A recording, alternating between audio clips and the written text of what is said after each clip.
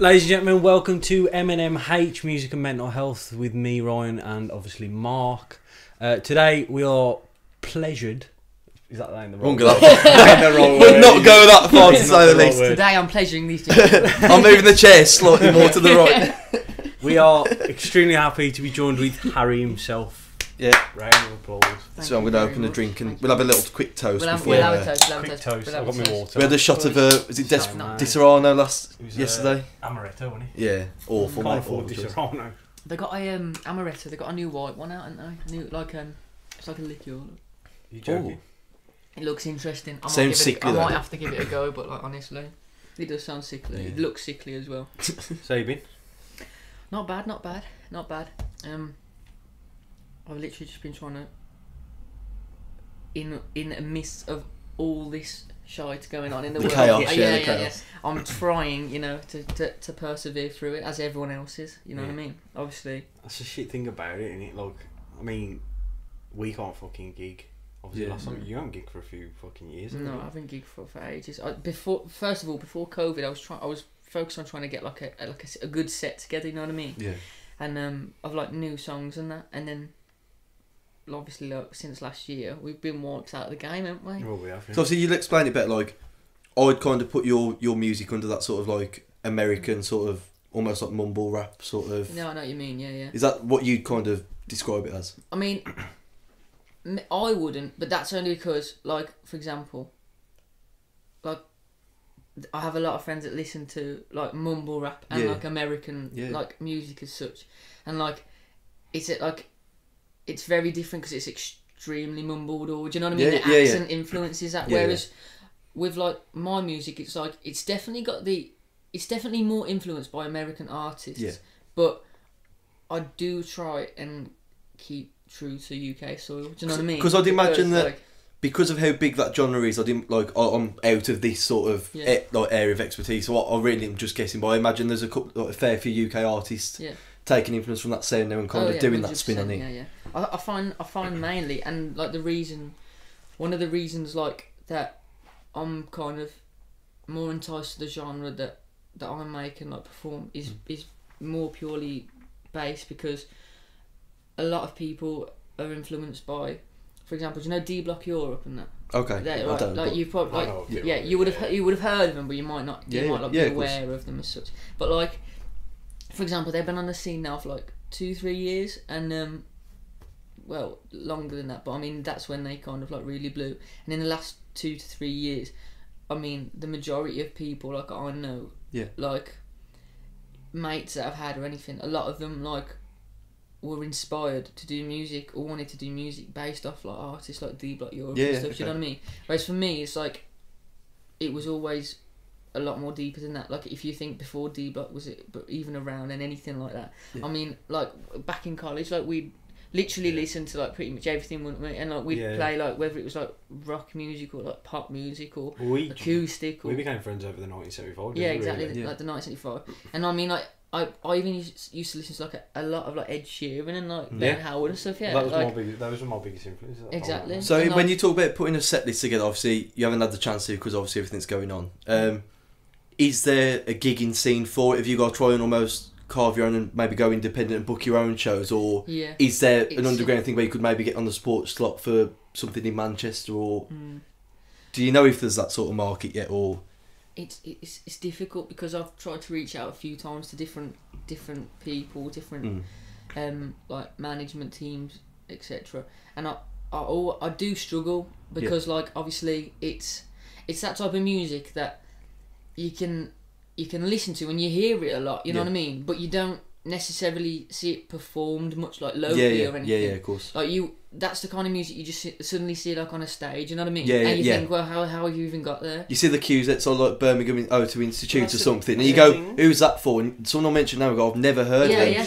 Because we'll be in the fourth room, and you'll hear like absolute carnage in the main room, and you go, well, they're obviously doing something right. But again, you never see the before level, do you? When we played O2 Institute with you, I think it was. Yeah.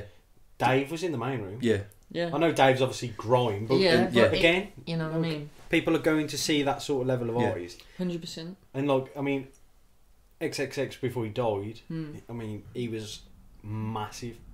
Yeah, like he was on that level where it was ridiculous, and he was brilliant at what he did. Yeah, I think it's with people like that as well.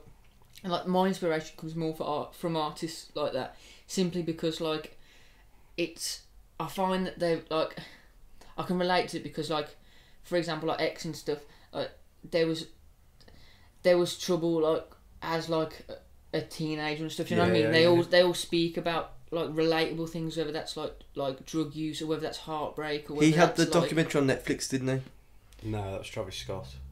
No, there's another one. I think it's the XXX Tension guy. Tension. I don't know. Yeah, like, but I swear I've watched his Netflixing, and it's all about him being part of the is it Goth Boy Clique?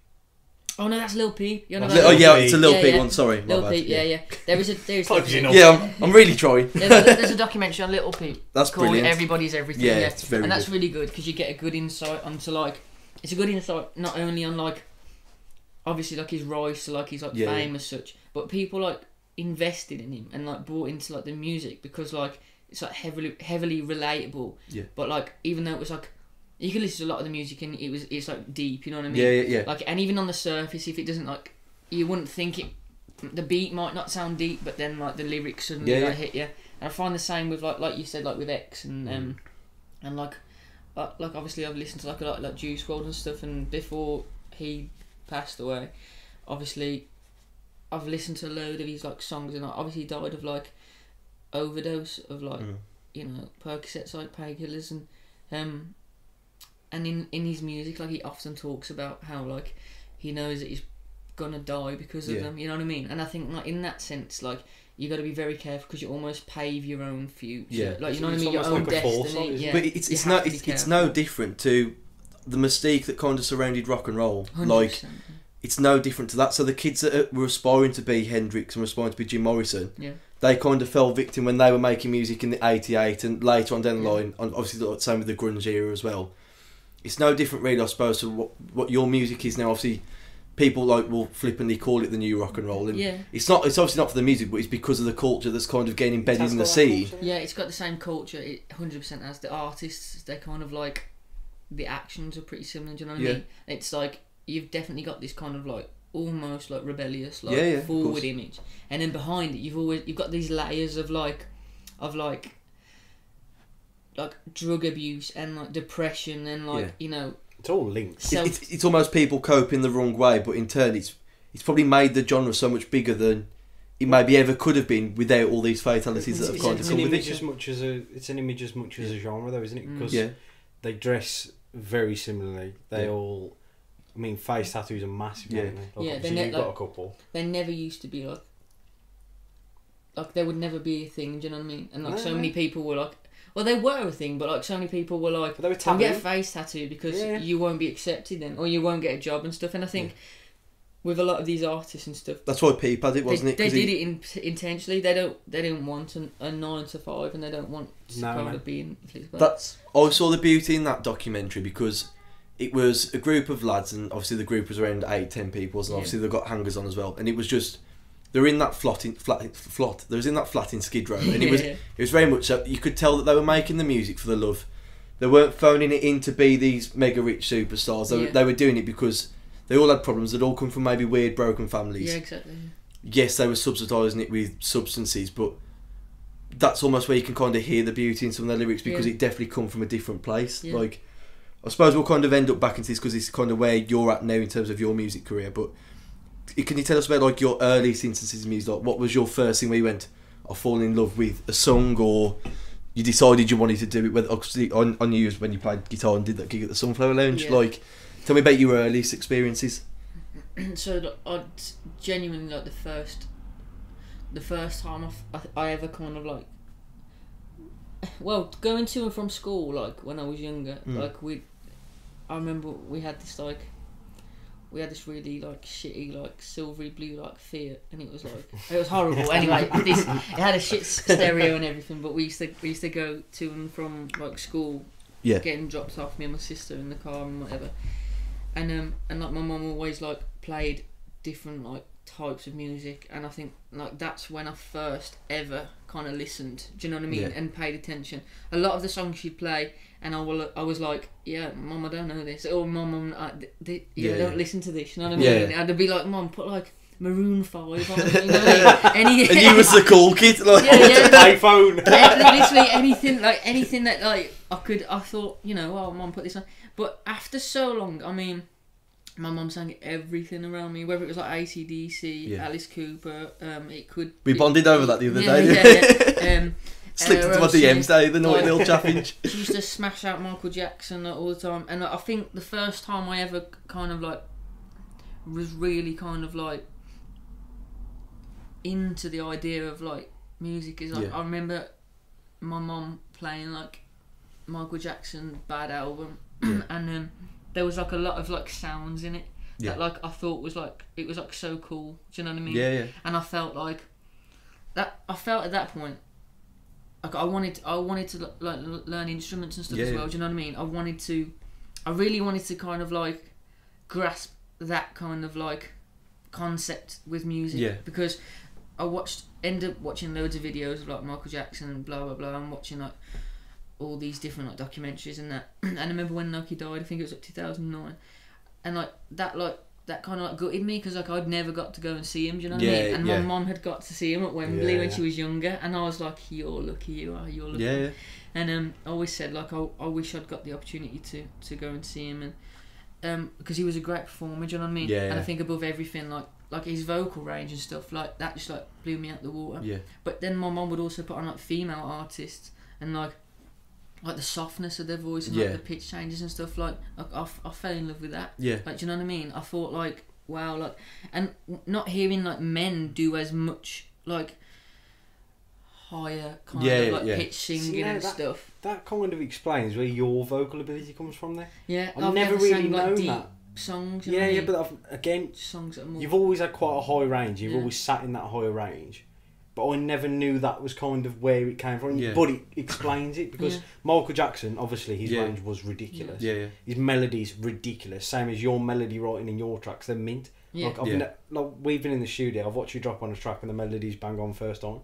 And that can even come from being a kid in your mum's car, like hearing melodies from like pop music and stuff. Like, even though it's obviously something that you don't, you wouldn't class as what you do now, but there's a lot of melodic content in what you do. When I saw you at the Sunflower Lounge, it was just you and a guitar, like electric guitar. Like, you was very soft spoken as you are now, and like your melodies were pretty. And I saw that and I was like, he's a really talented songwriter. And then obviously, like the next time I heard you, like, there was obviously more of a grit in like the background and the instrumentals of it, but you still had that softness and the subtleness to your delivery and everything. And it's great that you've kept that as well, because you know, like, there's a lot of grit in the sort of music that you hear and associate with like your sort of genre, but like, you know, you're bringing it from a different element, which obviously your background, I suppose, paints that out, doesn't it? What blows my mind is obviously harping back, because obviously you play guitar, and this is again a massive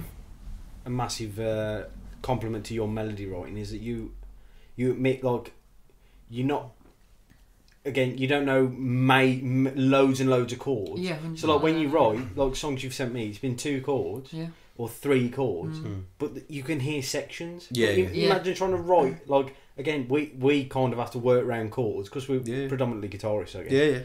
We kind of work around chords, and that's how we kind of build the tracks, and that's how we distinguish a pre-chorus and a chorus.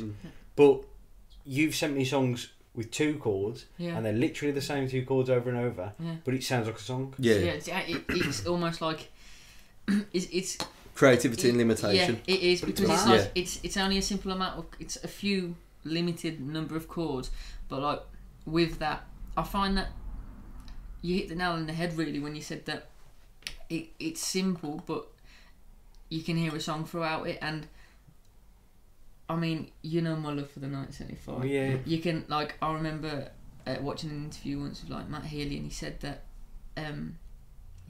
it's not about like having like a big fancy, like, you know, song with like loads of chords and loads of like riffs and stuff.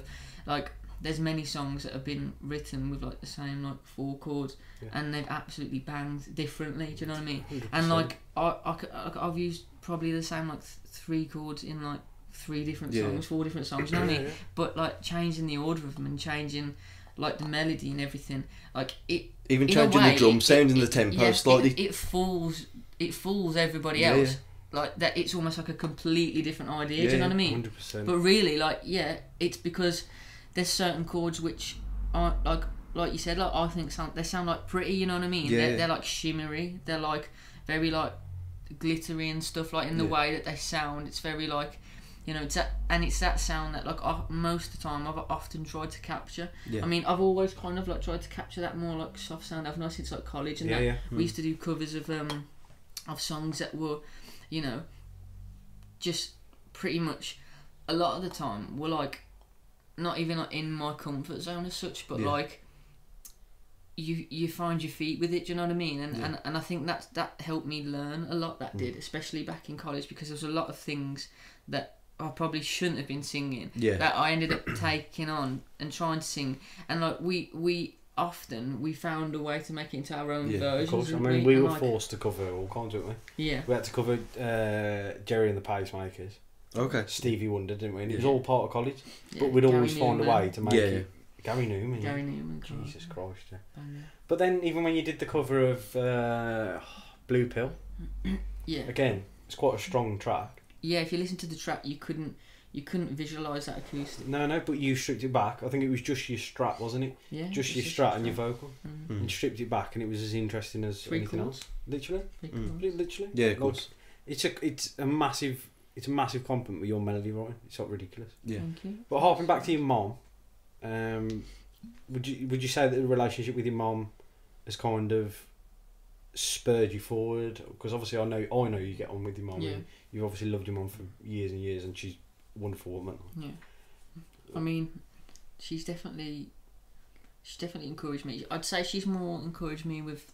I don't think she realises how she's encouraged me in a lot of ways, because there's times where I've said I want to be a musician and stuff, or do music, and like they always give you that look sometimes. You know what I mean? Like she's a great woman, supportive to the max. I've never had support like it, but I remember first telling her that like I wanted to solely focus on music as like a career, and they obviously she came to me with the question of like, you know, do you not think that's like hard to do, and like, you know, do you think you'll be able to do it?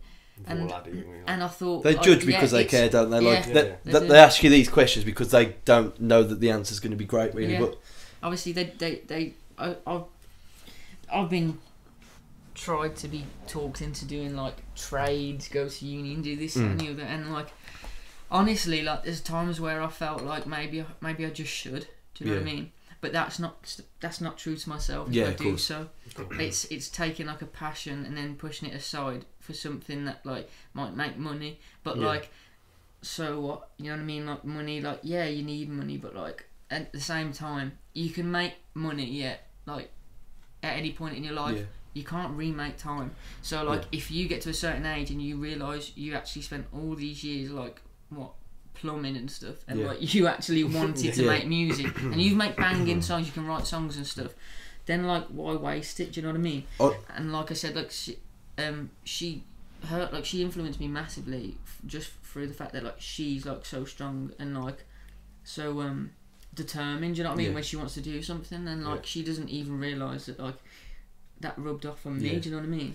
I think the thing that I think when people go, like, I want to be a musician.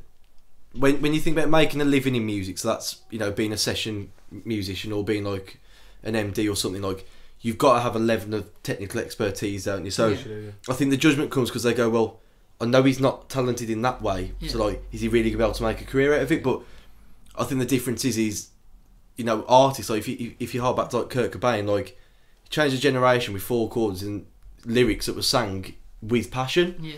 And that doesn't come from the talented uber technical guitar players. That comes from the people that may have a few flaws as people, but they can capture an essence, capture a vibe, and portray it with all their emotion. Yeah, 100%. And that's the difference between an artist, I think, and a good musician. Like, and you can have both. Like, there's definitely people like Prince and stuff that are artists, but they're great at what they do. But again, I don't think when people go, oh, but he's not. He couldn't win X Factor with that voice. Like, you don't need to. Like, you need to have a great voice to win X Factor, but there's better artists and more successful with longer careers who would never even get past the first round, like 100%. Neil Young, like you know. And so I think that's another element as well. But like, again, talking about your limitations, like with chords and with guitars, then to me that makes you shift into that artist category where if you can still capture people with 2 chords and a nice melody and the way you deliver it and what you're singing about or talking about, like, then for me, then that puts you in that category, and then they're the people I rate more highly, like not the people that can out-shred someone, but the people that can really capture something special in a performance. Like, I mean, I'd be lying if I said that I don't often like look at like guitarists and think I'd love to be able to shred, you know what I mean? And it's a shame really because I've never. Well, I do sell guitar lessons, Harry, at £15. I might have to take you on that. You can move that mark, you know, man. Shed a few chords. But you made a really good point about the whole you picked a great example with Kurt Cobain, because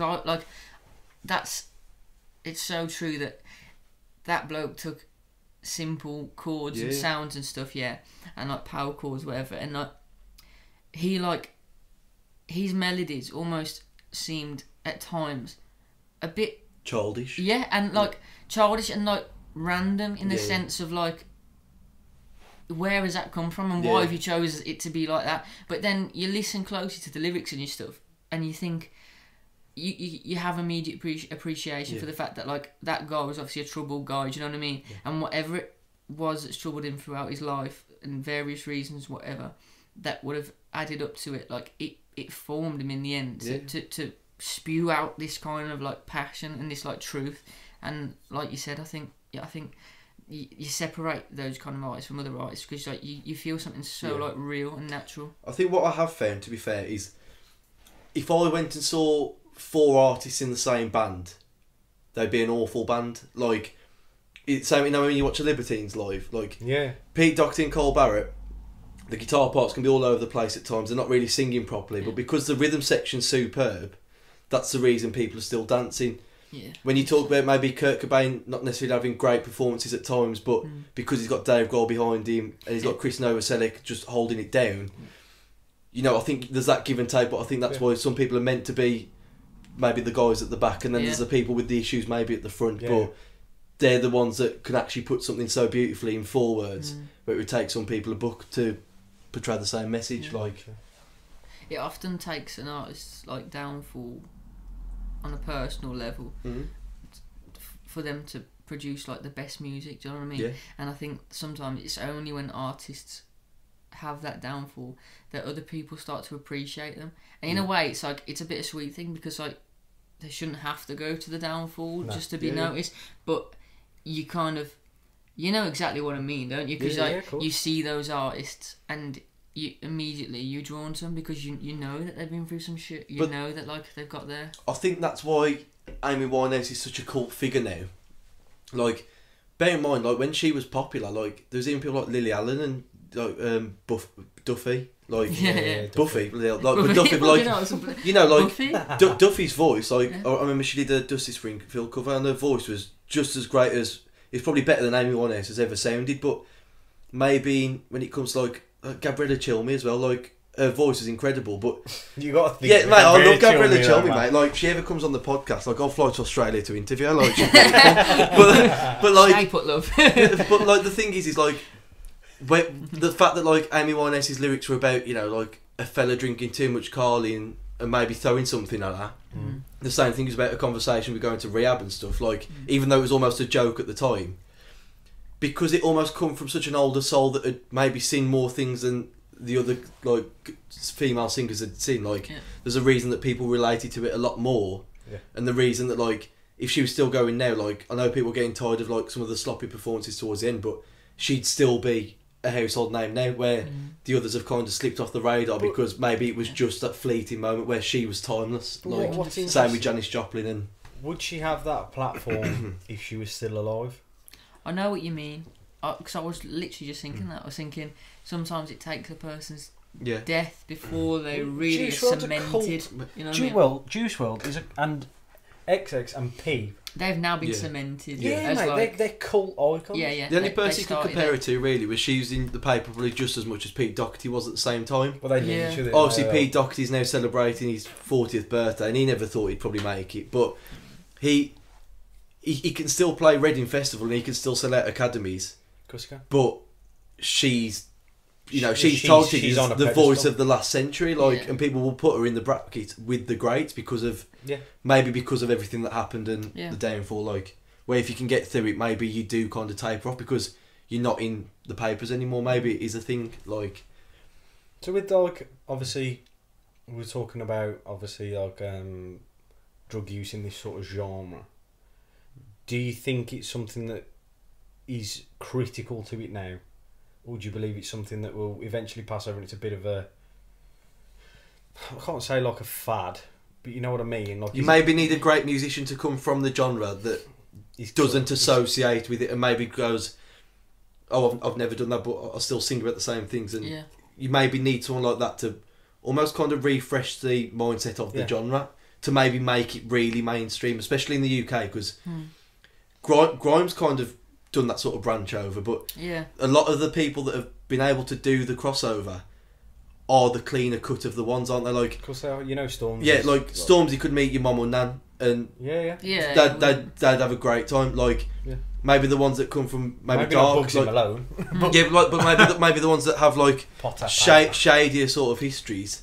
They're the ones that will never make that crossover. It might take someone to do that crossover in your obviously specific type of music to maybe clear the name of everything that's built up before. I don't know. Yeah, I mean, I definitely going back to the question that you'd put forward about, do you think that it do you think that it's kind of plays a part? Is it needed and will it fade out or will it continue? I mean, I'm hoping it doesn't continue, and that's because hopefully after seeing Pete die from drugs, and he was 24. Yeah. Pete died. Juice died from drugs, and these are people that often spoke about in their lyrics the fact that they often sometimes did want to die or did think about death. You know what I mean? Which is quite daunting, really, to think about the fact that that maybe they had the world at their feet, and they. But you never know whether it was in a self-destructive way, do you? Yeah. No, I know. I find, but then again, saying that, I do 100% think that some of the complete honesty and the deepness, in my music, I know that some of those have come from out of the darkest places and the darkest corners. You know what I mean? I've literally been there. I have been there completely fucked, and it's at that point where I've wrote something that was just heart wrenching because it was paining me to stay inside. You know what I mean? So the only way to get it out is to put it down on pen and paper and to get it out that way. And in the long run, I can only hope that people can relate to that. And for example, a lot of my songs are about taking drugs and stuff, but it's kind of past tense. You know what I mean? Because I no longer take any of those things or do any of those things. You know what I mean? Could you feel because it's in your music? Yeah. Do you feel like you're advocating it? If you know that there's an 18-year-old or 17-year-old that's listening to your music going, I really love what he does, are you not almost... Do you feel like you're there going, oh, well, you got to go down this route to make something as hauntingly beautiful as what I've just done? Or... Yeah, I know what you mean. But again, I don't think you can ever put an artist on that pedestal and put that pressure on them. The reason that people write hauntingly beautiful things is because there's something in them. Yeah. It's haunting. Yeah, and, I suppose the person off the street can hear a lyric and go, oh, that's lovely. They don't feel it. They go, oh, it's lovely. Same way, I know it's an awful comment, but Say You Won't Let Go by James Arthur. To a pop fan, they go, oh, it's a really pretty lyric. When he explained the story on the True Geordie podcast, kind of about the hangover he had, the morning he had to then get in the studio to write it, and then the anxiety he had the week prior and everything. You then realise behind it, and the lyrics mean a lot more when you kind of know the story, but. I suppose a lot of people don't ever really listen in that sort of great depth either, do they? It's a thing of obviously I know your music quite well. Yeah. I don't think to counter that. I don't think it's any of your lyrics have ever advocated it. To be fair, you've usually shitting on it. You're usually using it because obviously you've said yourself you've struggled with it yourself. Yeah, and obviously you pulled yourself through it. I knew you when you were at your darkest times, and it was fucking rough. There's sometimes people that have known me like over the years, I almost want to erase the image that they ever had to see me in. Do you know what I mean? Because there was a point where, I mean, going back to like the Peep thing. Obviously, he died because he took Xanax that was laced with fentanyl. Do you know what I mean? Yeah. And I remember this was like years ago now. It's like 3.5 years ago or whatever. But there was a time where I was that like lonely and felt that shit and stuff. I would be, you know what I mean? I'd go to my mates, or I'd be out with them till God knows what time, early hours of the morning, like, and we would just like, if we weren't sat there smoking or popping some form of pills and stuff, you know, I don't know what else we were doing, because that's pretty much like, at one point we were all on that same like depressive level, and so we were all just abusing it. But I do strongly believe like you are what you surround yourself with. So if you surround yourself with negative people and people that are abusing drugs, you'll only find yourself in that same position, because you're rubbed off thinking that, okay, that's how I solve my problems. And I consider myself really lucky to have learnt that that's not how to solve my problems. You know what I mean?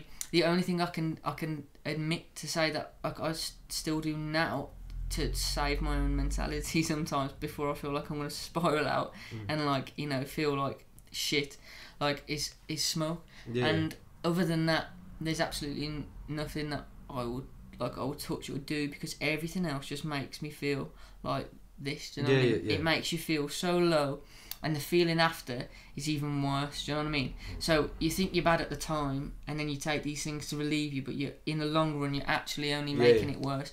And also, for the sake of like my friends, like I don't want to sit around my friends doing drugs, because like, for example, like they deserve better. Do you know what I mean? Like they shouldn't have to watch that, and neither should my family or people that I love, because that hurts people, and seeing them hurts me. So you know, almost that, like you said, that you're all in like the same sort of low point. You know, if it wasn't for you all going out and kind of pushing the boundaries of kind of what you could take and get away with it, would you have not all found ways to maybe like hinder your health, maybe fatally? You know, but something that could have been more sudden, so maybe it could have been like suicide or something. Like, could it have gone to that realm? That's a very good point. Because obviously that's something that you can do, and you don't know if your future self would have ever regretted it. But you know, like, I think it's sometimes easy to like look at people that are using drugs, especially whether it's creatively, and go, oh, they're wasting their talent or they're wasting their life. But it's almost like a less permanent form of suicide. Well, on the same way with smoking or heavily drinking, like you're taking from your future self, but if it gets you through to tomorrow, then surely you're buying yourself more time. Like, so on the flip side, is that actually a good option for? I know, not a good option, but is it the better alternative of your mental health being that low? Because obviously you sat with friends, you're still socialising. You're taking drugs, but you might still be laughing and having a good time that's taking your mind off the situation for 4 hours. Could you have that night got to a point where you took all the pills, but in your bedroom with a bottle of Hennessy or something, and then that is something that's irreversible? Like, literally, like, again, it's not a good way to go about it. Obviously, find help, do it that way. But does it become the better alternative? Like, I want to throw back to obviously the question I just asked you, which was like, do you feel like you're advocating it? Because I in no way believe that is a thing. I just wanted to kind of see your perspective on it, because don't get me wrong, some people do advocate. Like I know personally, that, from a songwriting point of view, like if I've got a lyric about a bottle of whiskey or something, it normally comes at 3 a.m, and I know a bottle of whiskey. And you know, because it's a lyric that's just come from the situation I'm in. I'm not sat there writing it at 9 o'clock on a Monday morning going, I'm going to write a lyric about whiskey because that's cool. It's never comes from that. It comes from obviously the experience of being involved in it. So again, I only asked you that question just because I wanted to just see your take on it. But I appreciate that, like, you're obviously not advocating it. You're only writing from experience, because you're not crafting art. You're an artist making art, like. And I'll stand by that, like. No, like, in answer to that, like, I'd say, for me, I think it was the fact that, like, you are right. You to speak about those things, it comes from being in the position where, like, those things exactly what you're abusing or exactly what you're doing. So that's the first thing that comes to your mind or springs to your mind. And I mean, if I would never advise anyone else to like to do those things. You know what I mean? But then again, people always make their own choices, like as I did, and as so will everybody else. You know what I mean? Because that's what people do. They make their own choices. But unfortunately, you can't stop that. So some people go down the right paths and some go down the wrong. But with me, I found that like it wasn't so much that I was like listening to music and thinking, oh, do you know, I'm listening to music about drugs, so I want to do drugs, or I wanted to do drugs. It was simply the fact that like I was constantly looking for ways to kind of like numb certain feelings that I didn't want to feel, or block out certain thoughts that I didn't want to think of, and it helps temporarily, it really does. But like you said, in the long run, you are like constantly just pushing yourself down and down and down, and to the point, you might not get out of anyway. You might just delay to the point where like you've abused it that much that like you might not get out. And like I mean, you already know this because I've spoke to you about it before, but I mean, like I took like Xanax like many times, but like the last time I took Xanax was I ended up having like a seizure from it. And so like what happened was that the Xanax that I'd brought and been given was actually cut with fentanyl, the same stuff that like it obviously killed Pete, but he took it in like he sat there like popping like 6. Demi Lovato's overdose was heroin laced with fentanyl as well. Exactly. Like, there's a common theme that fentanyl's the one that will just completely I was lucky as well because I like this was like a whole pill. I snapped it in half, and because I was looking at it and I was thinking, like, I saw like a glisten in it, and I was like, I've never seen it's not normal. Xanax don't glisten.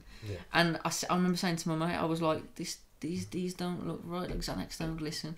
But like, I felt that low at the time, like I was like, fuck it, I'll pop away, half, you know what I mean? I'm not going to throw it away, like, I'll pop half of the Xan.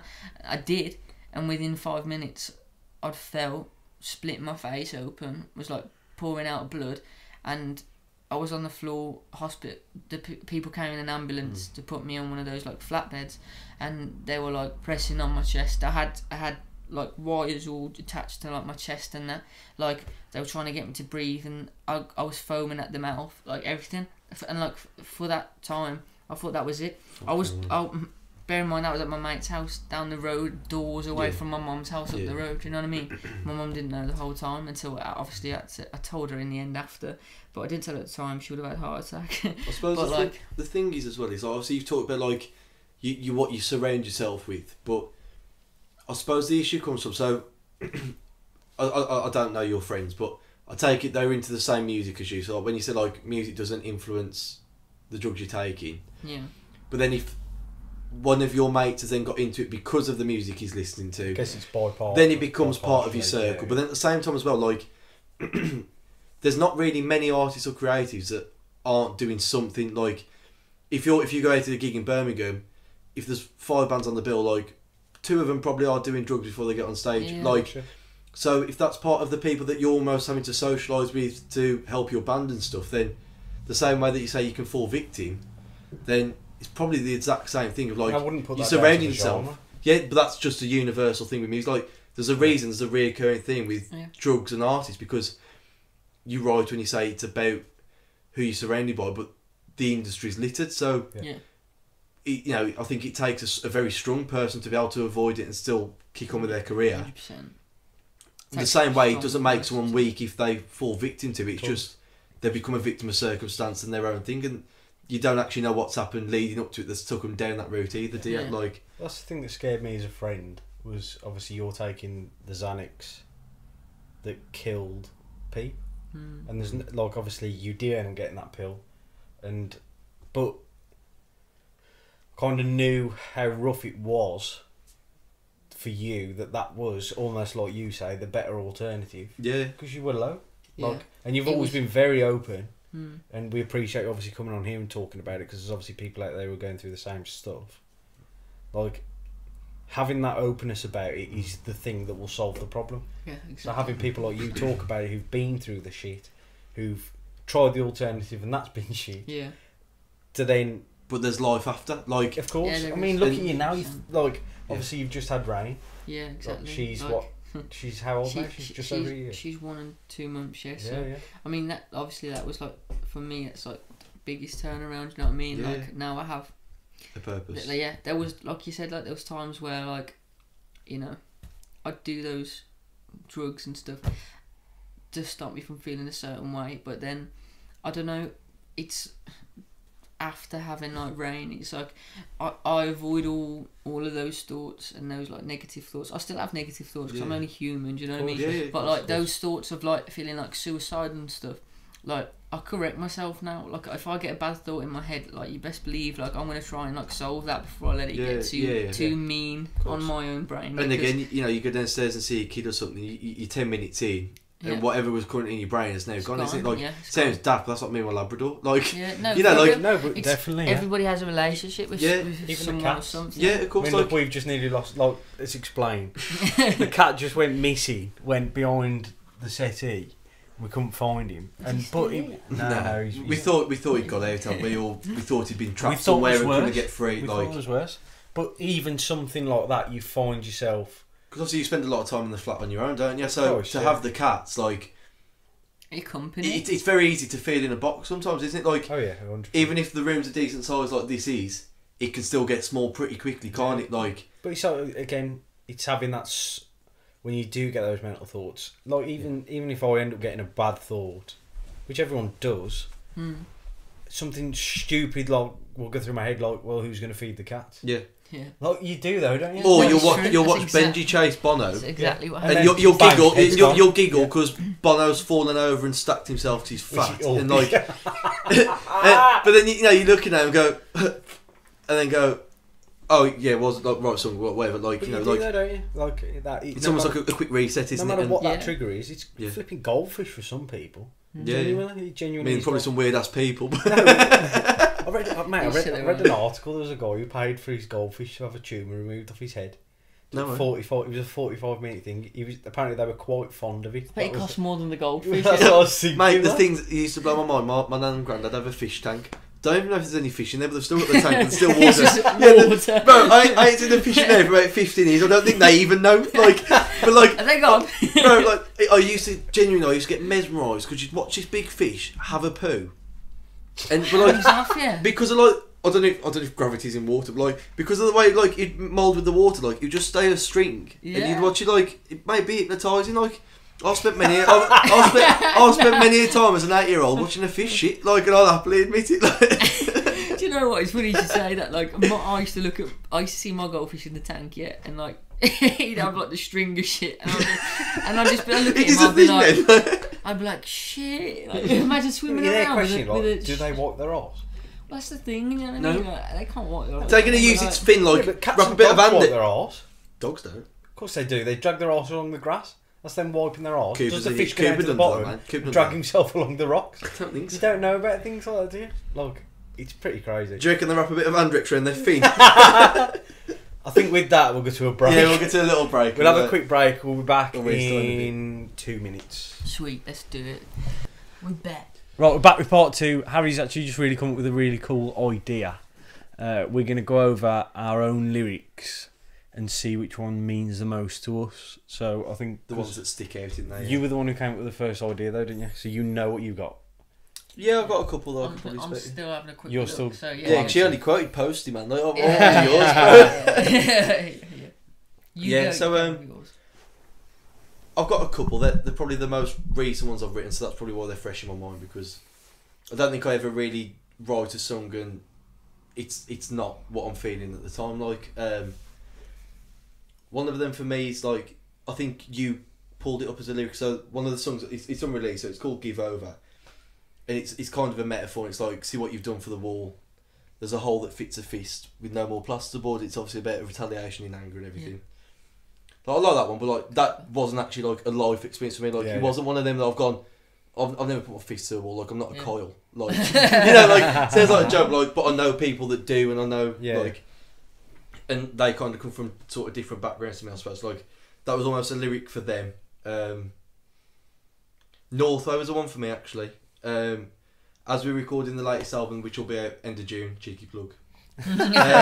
It was me and one of my longest mates, Robbie, like we've known each other since playgroup, and we kind of went for like one of these lockdown walks as you do, and he's talking about the fact that in 2-3 years time he hopefully wants to live in Australia, and as I'm kind of walking home, I'm kind of reflecting, like kind of took it in as like a really good chat, and we've spoke about like his goals, and he never knew what he wanted to do, so. But he's worked his arse off. He's done really well at what he has done, and he's in a position there like he's always wanted to live by the sea. So, rather than his job be his drive, his lifestyle has been his drive. Yeah. Where I'm coming from, the polar opposite, the same way you are, and probably you are yourself, Harry. Where like I am comfortable not making money, as long as I can write a song, release it, and play it live at an open mic night. Yeah. You know, probably the Maverick. Like, shout out John Langford. Yeah, John Langford. We love you, John. The lyrics to me, like, it's kind of all about reflecting, obviously, the place we grew up, which was Northway, which is like obviously a little road on Sedgley. And what's the lyric? I've given you a massive build up, and I can't think of the actual lyric. It's I think it's the bridge, and it's like the broken fence mends the pavement below. And it's literally the gully that we used to walk on the way back from school. Yeah. And it's literally because I've never seen a nice, well-painted fence. Like, whoever owns the house has never once touched up this fence. Like, but it's almost a metaphor for, like, stability, really. Like, because this fence has taken all the wind that it's ever had and all the rain. Just about standing. But if it wasn't for that being battered and kind of taking the brunt of it, like, the floor itself wouldn't stand. And, like, I suppose it was like a long-winded metaphor for that, really. And I walked past his fence this day and the rubble's still crap underneath it and everything, but like it's almost a thing of like, I suppose, the people you grow up with and the people that kind of mould you and give you and go, oh, like, keep doing what you're doing, like, keep sticking by it. Like, if that was to disappear one day, then the fence is worthless as well, isn't it? Like, and well, that was one of the lyrics. Like, I could go on all day about them, to be fair, but like, this is your chance to speak as well, isn't it? So, what's your... I'll go fly to you first if you want. Me to them on. Yeah, 100%. I mean, that is one of them. You two leading the show. Remember. No, but that is one of them. Really, I know it's simple. Yeah, of course. But Can We Go Together is literally about me and G, because obviously we haven't got the most money. Yeah. But we both got goals. G's hit her goal, to be fair. Yeah, of course. Like, she's got her job and she's mega happy. And but G's a great advocate for your goals as well, isn't it? Like, her drive is also me getting to what I get. Like, she supports me. Everyone knows she supports me to like the fucking end of the earth. Yeah. Like, she works so hard to keep us both. I bring money in, but not again. It's not a living wage, but again, it's for that end goal for both of us. Because then she can do whatever she wants, start her own business if this works. Because you stress as well. Like, if it wasn't for, like, you couldn't be happy working a normal job. No. Like, and yes, you might have tough times, you know, whether it be financially, but I suppose it comes from the fact of like going, if we both want to love life and, you know, first of all, it's together. Yeah. Second of all, it's can we achieve these goals? And like you say, it's a simple lyric, but that's what makes it more reliable. Like, obviously, it was a single for you, wasn't it? So, you know, everyone can hear that phrase and relate to it. But everyone has a different reason why that's relatable. Of course, yeah. So just because it's not specific to a time, place, or postcode, like, still, like, it's still a great lyric, isn't it? Like, the thing is that you can be turned on its head with, can we go and make a family together? Can we buy a house? Can we blah blah blah? Which isn't my initial goal, but obviously it's something for the future. But it's the life checklist as well, isn't it? Yeah, like, but that's the thing, is it can cover so many. I didn't intentionally write it for that reason, but it ends up becoming that reason. Like, I've always said, in 30 years' time, if you achieve everything you set out to achieve, and that becomes the next stage of your life, then that lyric means something different to you then as it does now. Of course, like, it does. Well, I've always been one because of those... there's more of a question mark with it at the moment. But if it's 30 years' time and it works, then it's a statement, isn't it? It's almost like I've never ever wrote a lyric with a specific meaning until I sit and think about it. Yeah, of course. Because you've written with me. Yeah. It goes down on the paper and it doesn't get changed. It's subconscious, isn't it? Yours is normally a train of thought. But that's what it always is. It's always straight on the paper, and I don't ever edit lyrics. Yeah, of course. Another one's London, which is a song which is literally about us. It's about us two going to London when we stopped in that grotty hostel. Oh yeah. Mate. But tell you, it was fucking great. Remember the spider's nest in the room? Yeah, mate, there's a spider's nest in the corner of the room above the beds. Like, It was rough. It was bunk beds, wasn't it? Yeah. You got rid of it, I swear. You got rid of it. I wouldn't that now. Which one of you got crabs out of it? Or was that the excuse you gave? That was the Hungarian women. Not me. Say that. Right, it's been beaten for the last 12 weeks. I'm tested twice a week. No, but like... COVID-19, Lisa Marwood. He's got a crab in one of his random arm hairs. No, it's a mad one because we stopped there, didn't we? And it was rough when it was in the middle of where was it? It was in the middle of Wembley. It was by Wembley. I can't. Willesden Green. Willesden Green, right? Green. Mate, it was rough. We went out, didn't we, on the night, and it was rough, man. And when we say we went out on the night, we weren't on the town. No, we just went out for a walk. Went for a stroll. You weren't there wearing brogues. We went on a stroll, and we were like, "Yeah, we're gonna go back now." Yeah, we went out the gate because it was gated, which isn't a good sign straight away. Yeah. And then went and then went back in. But there was these like Hungarian women outside, weren't they? Yeah. Who were just out till 4 in the morning. They said chatting outside, and like our window was like, I swear our window was open, a bit, because it was like hot. It was like warm. It was roasting. Like the time of year we were at, it was like July time. Remember how bad I burnt? Yeah. Mate, it was rough. Karen gave us water, though. She was a security woman. And we kept going, Karen, and she's got annoyed in the So is there a lyric that stands out for you on London, or is it just the concept itself? No, the concept itself is quite a big... Again, that's why I kind of stick by London as one of the best things I've ever written, but the chorus is just... It covers everything for me. Can we chase the dreams we have, or is it a virtue? Like, is it... Yeah. That was kind of like, is it something we shouldn't really be doing? Is it something that's handed to us? Is it a privilege to even think that we can achieve these dreams? That's a better explanation, actually. That's a loads better. Can we chase the dreams we have, or is it a virtue? Is it fair to say we're scared, or are we just worn through? I can't hit that now. It's coming down off a step when I do live. Oh, we just worn through. And to be fair, this is a lyric that you pointed out was a penny's all I have, but nothing I'm owed to. Yeah. So like, meaning nothing's coming in, but the stuff coming out. It was like, I know I've got no money, but the money, like... Rent's due. Yeah, like it's kind of like... No, it was a bit different than that, because it's nothing I'm owed to, so I'm owed nothing from anyone. Oh, okay, yeah. But I've got a penny, because everyone knows I'm broke. And again, like, when you take it from that, like, I suppose the lyrics can be interpreted different ways, but I suppose when it's delivered with the melody that you put to it and the chords and the fact it starts picking up and driving it, it's not a song about poverty and hard times. It's a song about freedom, passion.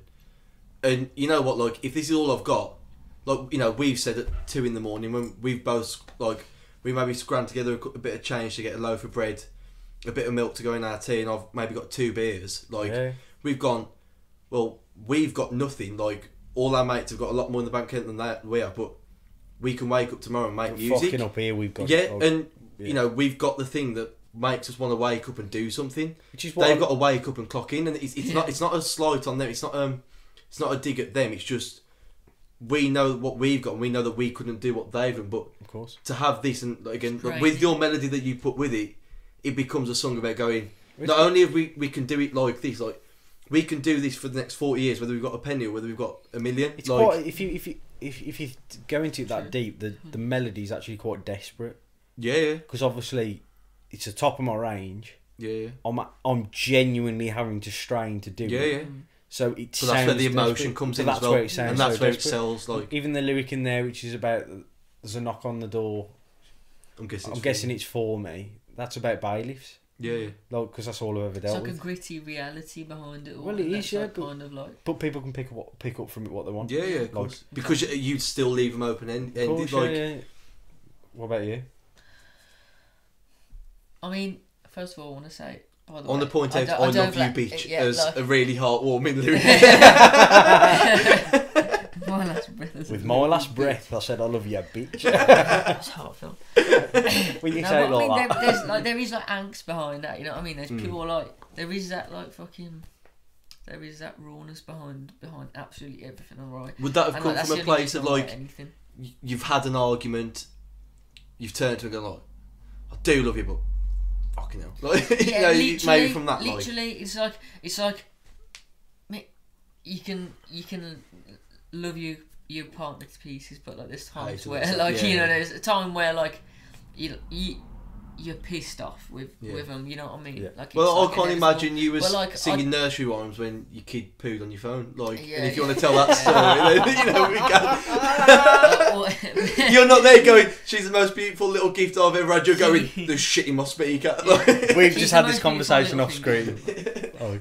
Shed the light if you want, Harry. We had this conversation outside. But it wasn't intended for camera, but we bought it up.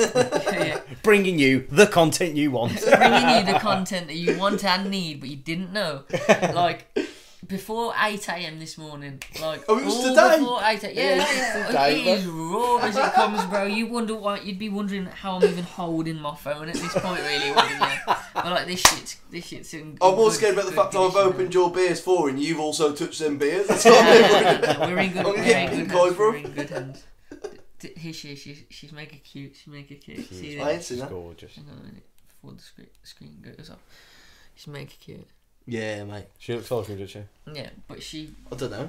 Call her cute then. This little rude boy sat on the cage. She basically this morning, all before 8 a.m. had even like come around. Had you been to sleep at this point? Barely. Yeah, we had been to sleep, but Rain decided to basically went to change her nappy. Obviously it's the morning, change her nappy, fresh nappy, took her nappy off. She hopped down off the bed because Jess was going to the toilet. She literally followed her and pissed on the carpet. And then she continued to follow her then into the bathroom and pissed on the bathroom floor too. So there's 2 puddles of piss. Well, the carpet one wasn't a puddle, it just soaked through, you know what I mean? That's where it's bad, you know what I mean? You have to get the carpet spray and that on it. You know what I mean? I need a rug doctor. But anyway, I'm not rich enough to have a rug doctor, so I literally just get on my hands and knees with the soap and toothbrush. Sponge. Your missus is toothbrush. I love you, bitch.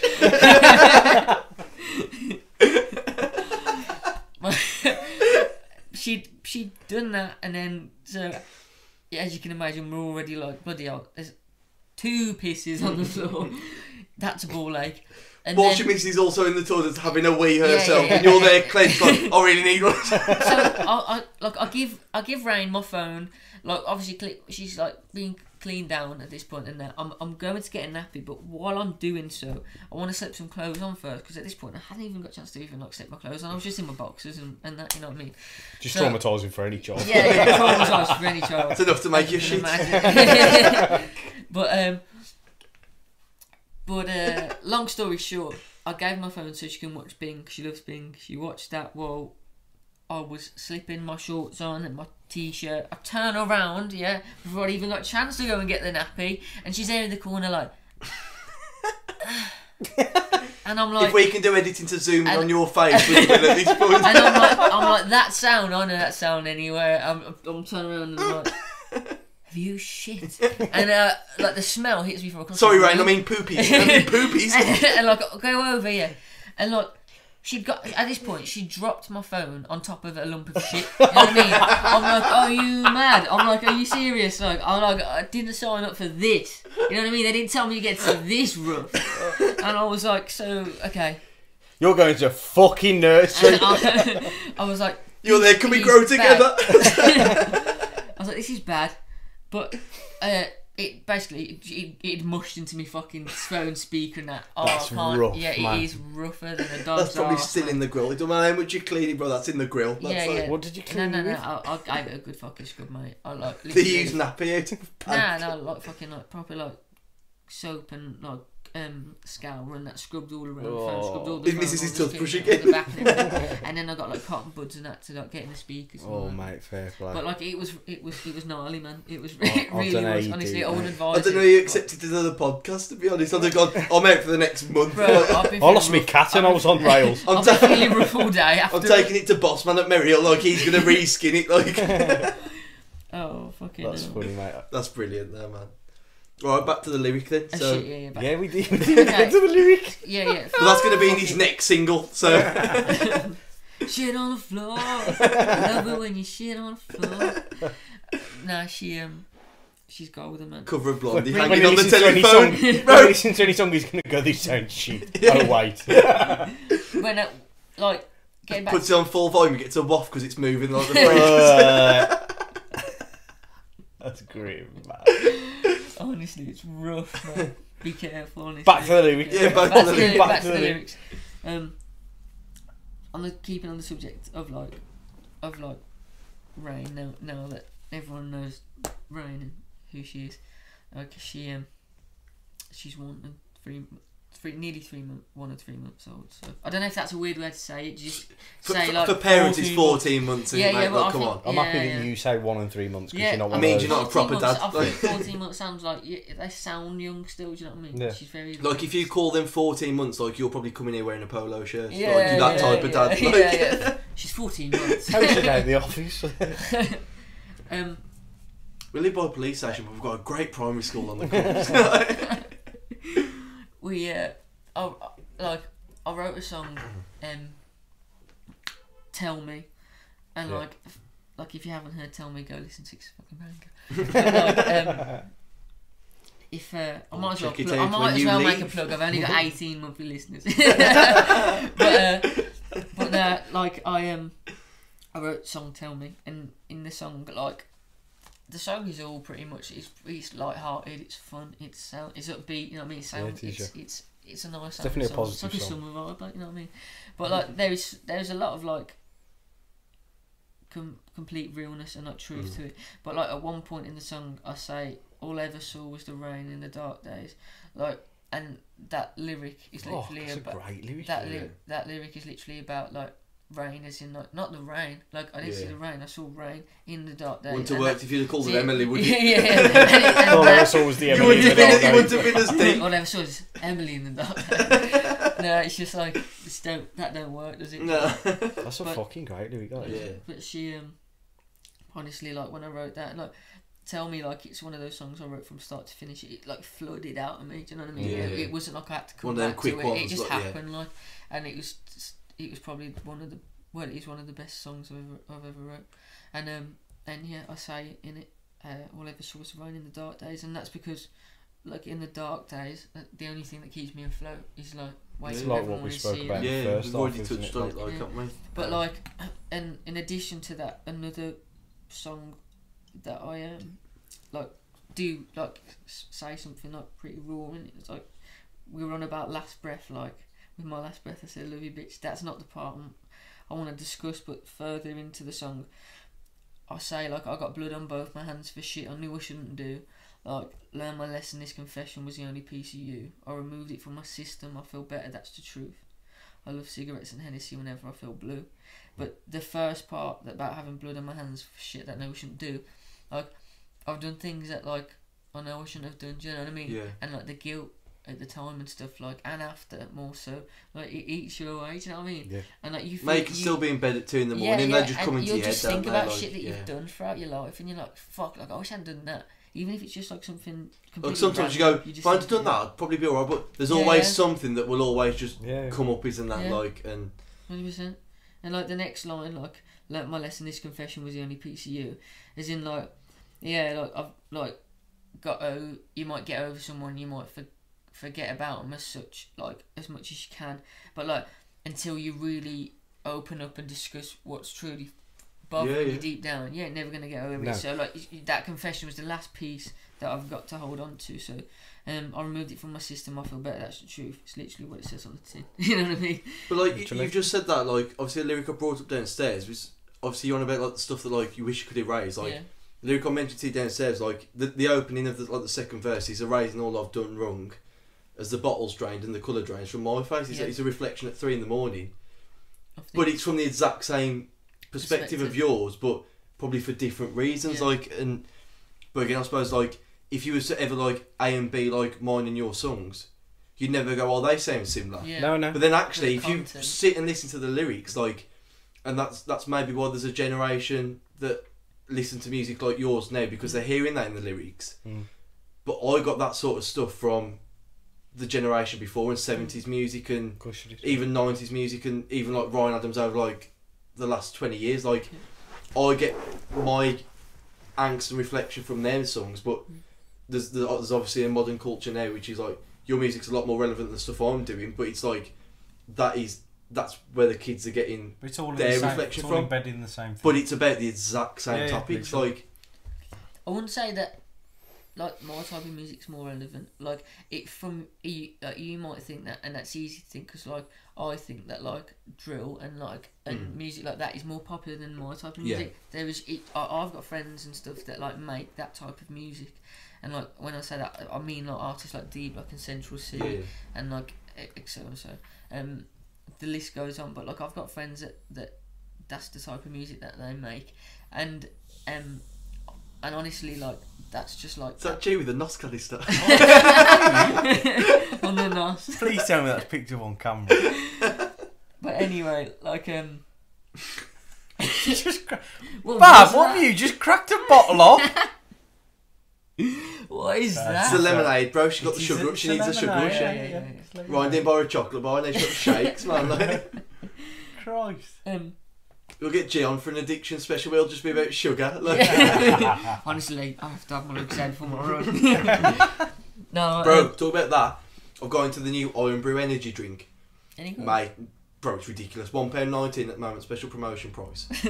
Shout out to the Costco to buy the North. Yeah, what is it usually? It's in a bottle. No, it's not just come out. Like it's literally like a 330ml can. £1.19 for 330ml can. Bro, it's got 40% of your daily sugar, but it tastes like Iron Brew. But like, there's a zing to it, man. It's on crack. But bro, like it's ramped up. Like it's like Stella with Iron Brew, with a whiskey chaser. It's like Iron Brew moonshine. Mate, like he'll make you cry if you do enough of them. Like, mate, but if you do enough of them. Talking about sugar rushes. Like I thought I'd just quickly pop that in. Like buy it because it's sick. Like. What was I even talking about before that? No. We moved. No, moved on slightly. About genres. Yeah. Than other genres. And drill. No, yeah. Like for example, like. We said and drilling, you don't know what drill is. Even Black and Decker, bro. you know, like, well, you won't know of, but like if you went onto Apple Music and that now, like within it's the stuff top, I turn off. Within I know the top that, 10, you've got like Central C and that, which like Central C, like he's not bad. That the sound's good, but like he chats pure fucking crud, you know what I mean? I can't fuck with that. I know the word crud for about 8 years, bro. I'll be honest, like I can't fuck with that, and that's why like I'm not in that scene at all. But like I'm not labelled into that, and that's why honestly I don't have like a very large fan base. I know people that like are doing that kind of music, and like people from the age of like 17 to like 20, like 26 or whatever. Like loads of them are like listening to like D Block and Central C and Fredo and all these artists. They absolutely love them. Like they absolutely love them. Sorry, back to you. But then I like in my spare time I don't listen to none of that, and none of that inspires my music. The only thing, like if anything, like more music like rock and like acoustic sounds and stuff like that inspires me. Who's the artist you go to at the moment? At the moment, let me just. Honestly, just give me 1 second. Because I've got a follow-up question to this we need to answer. I'm going to see what's on what. Just click on Spotify to see what my... Ryan Adams. Yeah, Ryan Adams all day. So well, honestly, at the minute, like, and I'm not ashamed of this. Like, I listened to like a couple of Bieber's new albums, songs off his new album. Getting mad about that. Honestly, I listened to it. Good. Other than that, like, Quando Rondo, but like I mean that's just like honestly it sounds mad, and he's Spanish. A mad guy, but like no, Rondo. Like he's like the content, like he's so like melodical and like and honestly his voice is like it's wicked. So my added question to this then is, I feel like you'll always do music that's you're going to write about yourself. It's always going to be autobiographical. Mm-hmm. Do you envision the sound behind the lyrics and the melody changing? Do you see almost a natural evolution? Like, would you get to a point where you try and get string sections on and maybe get a guitar player in that can take it to another realm that you couldn't actually portray yourself because of your limitations on the instrument? Like, it's available Monday to Friday. Have you got are you currently making the music because it can get made on a Mac on maybe a low budget? And you can still tell your story as you would, whether it would be poetry or whether it be in a song form. And do you have aspirations to take it to more of a grandiose sort of... it's definitely why, like, a big reason why I use, like, beats is because, like... It's a vehicle for you to put your lyrics and melody on rather than you Yeah, and honestly, I honestly don't even know enough people to access like a full band. You know what I mean? Maybe if I blew off like using like beats and stuff, I would. The first thing I'd do is invest in a full band. I would want everything recreated in like actual. Would you say if Post Malone's been completely, almost disregarded by the rap community, going, he's kind of used us for his fame, and now he's going to do the real music which he wants to do, which is like more down the rock route into that. Do you reckon that it's more of a case of he dealt with his limitations and his budget to make a music and make a fan base, and now he's actually got the ability to get people like Travis Barker on drums, who are like people he classes as heroes? It's not actually him changing who he is. He's just able to actually go into another realm of what he's always wanted to do, but maybe couldn't when he was 18 doing White Iverson. I do not believe in like capping anyone into a genre. Do you know what I mean? I don't believe in that. It's not fair, especially we've changed 4 times in the last 2 years between us. But genuinely, you can play. I can play a song to you acoustic, but like I swear to God, I can go and write you like some like the meanest fucking rap lyrics. You know what I mean? But I don't rap. But like I literally like. Just like it's like I class it as like singing. You know I said this to Ryan about. So obviously the only time I've seen you perform live was at the Sunflower Lounge. You had an electric guitar. You kind of sang. I think you did a couple of 1975 covers. I think you did a couple of your own as well. Yeah. I remember seeing that, and obviously I know you changed and you went down this other route. But then I was like, I'd actually love to see you perform with an electric guitar, doing the chords that you're doing. Mm-hmm. But then rap, because no one's actually really doing that at the moment, and that's a different realm that you can kind of show yourself, go like, I could do this, but like I'm doing it as a backing for that. And then obviously when I saw the video that you two did together, I was like, that's something that I could probably listen to, because I'm more likely to listen to your lyrics with that background. Like, so like I just think it's something else that like would be cool if I heard you did it. Like, and even like obviously I've seen you've been doing it on Instagram, and you would like, you got like a Spanish classical guitar, I think. Yeah, and that's just Rain's probably pooed on it, but like if it gets out a G chord, it gets out a G chord. She, to be fair, she goes over to it, she pulls the strings. Sometimes I'm like, honestly, I'm like, don't do that, mate. It's gonna ping off in your face, like bless her. But no, I have to keep away from it. She literally, if I'm playing guitar, she comes and she cocks a leg over it. She tries to sit on the guitar. She thinks she can like saddle it. But anyway, she's mad. She's great though. She's funny. But but no, honestly, she's very like rhythmic and stuff, and like I think she gets that because like I used to sing to her when she was in like early in that as well. Like she's heard my songs, like so she's familiar with my voice. You probably made something up on the spot, right? At 18, she's gonna go, I'm gonna be a solo artist. Dad, like you can't tell me to get a real job. I'm gonna be a rapper, and then she'll sing a melody. You go, I sang that to her 20 years ago. You'll have a PRS copyright suit against the like. You'll then do like a diss track calling it your own door. That's copyright, bro. Rain on your parade. Again, wouldn't work if she's called Emily. Yeah, honestly, I can. That name I can plug it into anything. That's gold, that is. That's brilliant, man. But no, getting back onto topic. What was the topic? About like evolution of genres and how like, you could maybe see yourself in the future. That's exactly why I called the project genre fluid, because not.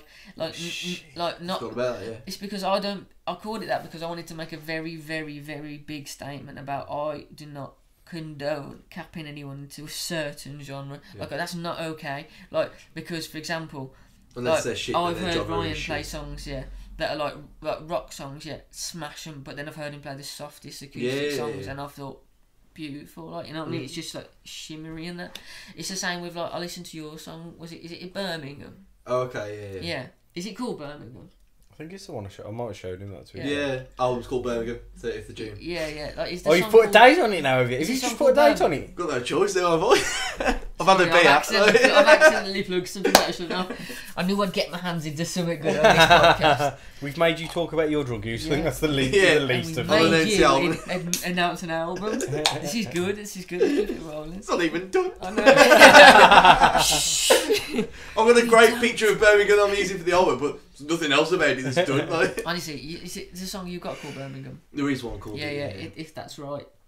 That song's fucking wicked. I heard you play it on Instagram Live. But obviously that's the thing. So like, I fucked with that heavily, and I really like the way like you sound on that track. If I only use a bird, mate, I'd tuck you out right straight away for saying that. Sweet talking. But that's the thing as well. Like, I'm currently in a rebuild myself because we were a party band where people would come, get pissed, jump around.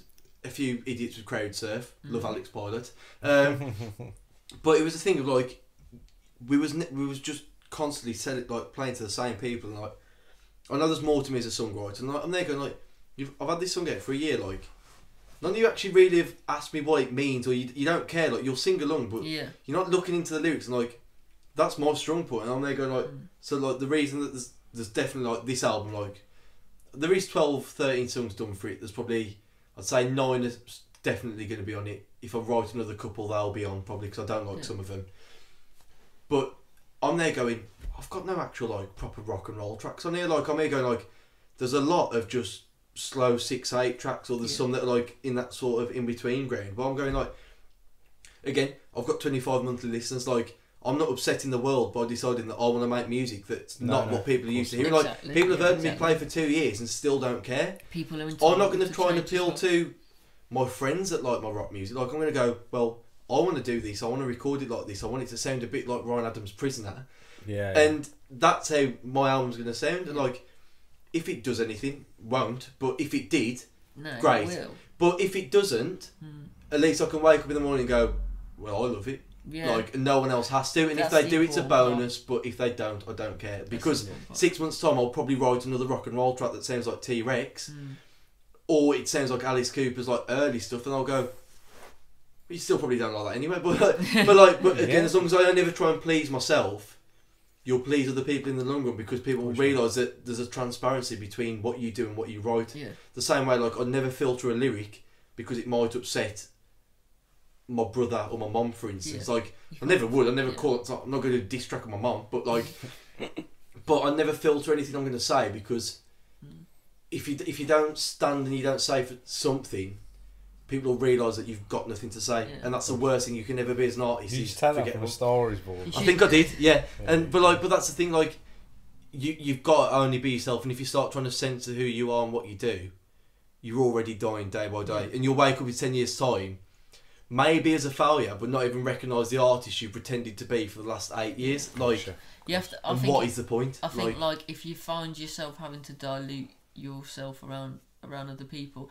you have to always rotate the question on like not is what's wrong with me, more like what's wrong with, like, what is it that other people can't take me? You know what I mean? Because like, you should be able to accept everybody for exactly who they are. I've been around some people that are like, I mean, for example, like, I'm quite quiet and like more quiet and more like reserved and like than like my sister. My sister's very like bubbly, isn't she? She's very like, you know, she's like, she'll chat your ear off, but like I kind of like, I'm more like chilled, and I'm not so much like that. But like my sister's personality is like, it's an overwhelming personality, but like you learn to like adore everybody for exactly like who they are, and like even like you learn patterns of like how other people like are with you, and like therefore it has an effect on like exactly like how you are with them and stuff. But like obviously like everybody's different, and everybody is like entitled to be different. But like obviously like me and you are completely different. Like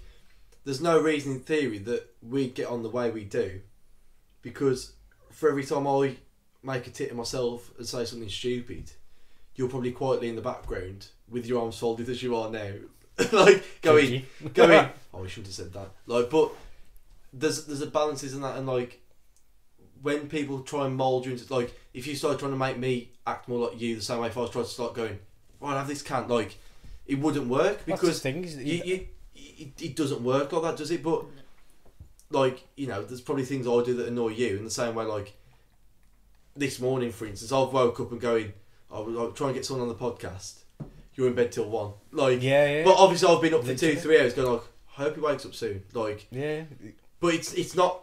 I'm not gonna then pass judgment. I'm gonna go like, well, just watch YouTube. Like, that's the thing. I'm not gonna try and wake you up and to do something that I'm on a different wavelength with. But like, that's the thing. I'll wait till you wake up and then we'll crack on. Like, but like on the flip side of that, you know how impatient I am. So like, I might sleep till 1, but I know for a fact we've got a podcast booked Monday, Wednesday, Thursday, and you're there going, oh, I can't really do it. Yeah, exactly. But I'll be there going, fucking come on. Yeah, like, yeah, and it's the same. But it's the same with obviously when you produce the album as well. Produce the album, yeah. Like I was on your arse. Another take. Take. But then I'll get up at 2. But then there was a juxtaposition, like Rick Rubin, bro. There was like a balance that probably at times we struggled to find, and there was at times when we were really finding that balance perfectly. Like, but you'd come away.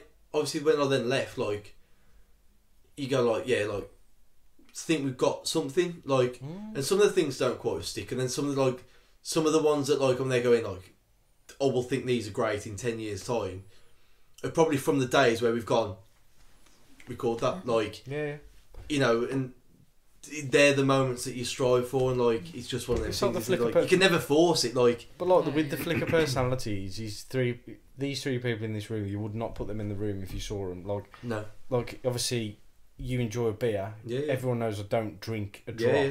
Like yeah. Why do we get on? Yeah.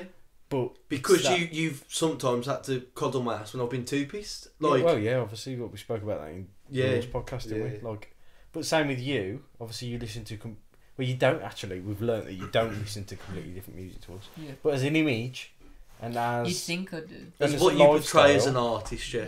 I mean, with 3 completely different artists. But having said that, since the moment Harry's walked through the door today, we've had the exact same conversations on camera as we have off camera. And all we've done really, like, we've probably laughed more off camera and we've talked about the more serious stuff on camera. Yeah. Just because we've asked certain questions. But there hasn't actually been a moment where it's felt forced or it's felt contrived, because even if, again, we've spoke a lot over this podcast about music that I wouldn't even recognise it if it was played in Next. Like, not like I'm in Next anyway, like I ain't buying them jeans. But like, but it's one of them things where like, I will go, well, but I know that you can bring a different perspective that I don't, like my circle doesn't have people that listen to your music. So when you start mentioning artists, like the only way I could relate was from that Peep documentary, because I've watched it, because I have an interest in artists regardless of their music. Like I might hate them as a musician, but like I've watched the Demi Lovato thing because I actually want to hear a story, and it's actually really relatable when you take past the fact that like I would never ever play her tracks on Spotify or buy her records. And I think Shawn Mendes is. Yeah, and that documentary is brilliant as well. And like, I suppose that's the common thing, is that like, you'd put even at times like all 3 of our music, even though we work together, you put all our tracks together. Like if you put Boeing of mine and then say Winterfall from you, and then obviously like one of yours, Harry, like you'd go, none of them, like they would never get on. Imagine if you played them back to back, it wouldn't work. Yeah, like it doesn't make sense. Like they'd never be in one artist's discography. They're 3 different artists, 3 different sounds. Like, it's just the music that is. It's just the general idea of being a musician and that.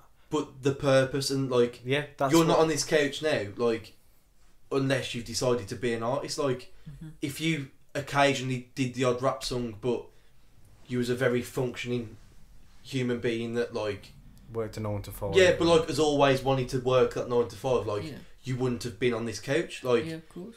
You're here because we can relate to you from like a graph sort of perspective, and like working on a grind and your passion and your love. Like that's why you're here, because your stories are gonna, hopefully, if there's one person watches it, like they'll relate to the same 100%. Way that like we think that we can do this because it's something that we think that people will relate to, and if they don't, then hopefully that we can bring down the curtain of artists that they do enjoy.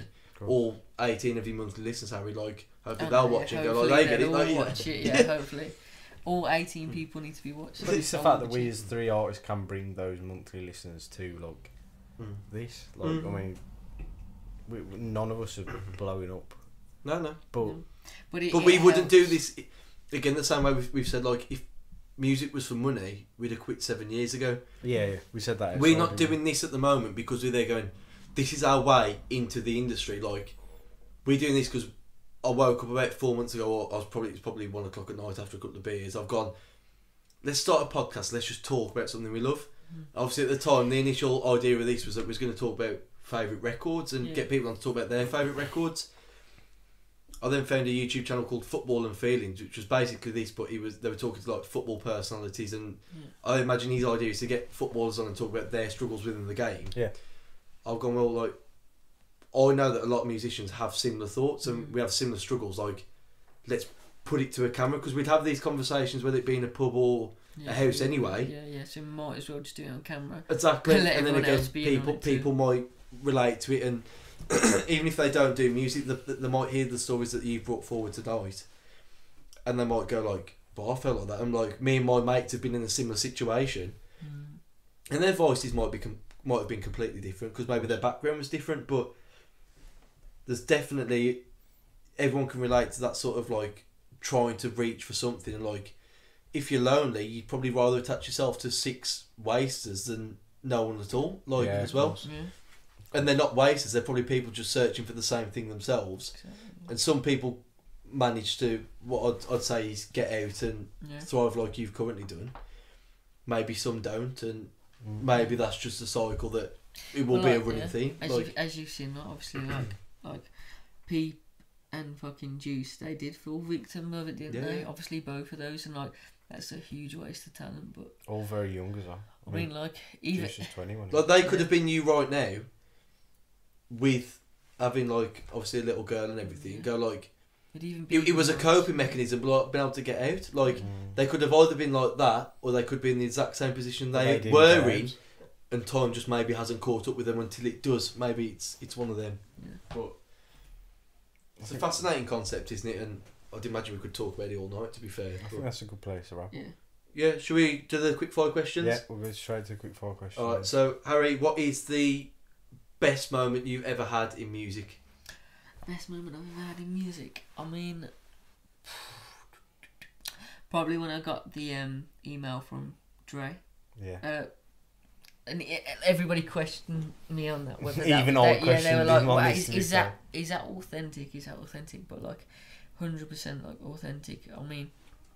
So was he not Dr. Dre? No, Dre's Post Malone's manager. Yeah, okay. Not Dr. Dre, like, like that'd be a whole different. But as a listener, like I hear Dre, and that's what I think. So that's what I'm trying to clarify. Called Dre London. But no, I mean, I sent him a track like probably like 3 years ago or something. Yeah. And he listened to it, and he said, it's a track I got called Angels versus Demons. You can hear it on like. On SoundCloud. Oh well, yeah, and Apple Music and Spotify, you can hear it on there still. So if you want to check that out, but basically like that, I showed it to. Well, I sent it him, and he said that like it was good, but like he thought it was too much auto tune, and he thought that it wasn't really like his vibe, and that. Yeah. And I thought, okay, well, like obviously I'm not going to be everyone's like vibe, but. Yeah. I'll take that and I'll work on it. And I thought about like, well, okay then, like I thought about more about how other people hear it too, and about like also like when I listen back to it, I want to enjoy it myself thoroughly, almost as if I'm listening to another artist. You know what I mean? Because then I can confirm it's a good track. Yeah.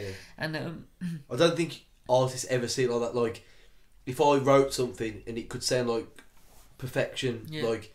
Or they're going, well, I sound slightly flat. Like, what I probably deem as perfect music, I know that the artist that wrote it wouldn't hear that. Like, so it's a hard thing to strive for as well, isn't it? Like, but like, definitely that was the best moment because like, I like. It's mad that he replied. To be fair. And he said that, and he said that it wasn't like he released vibe and stuff, and then like literally a couple months back, he messaged me. He emailed me, like I didn't even email him. He emailed me, and honestly, like that's how shocked I am still over it. But like he emailed me saying that like I'd commented. Is that your new song? Yeah, Last Breath. Email me, bitch. I love you. I comment on his posts sometimes, like not like licking his arse or anything. They're just what like just like literally saying like.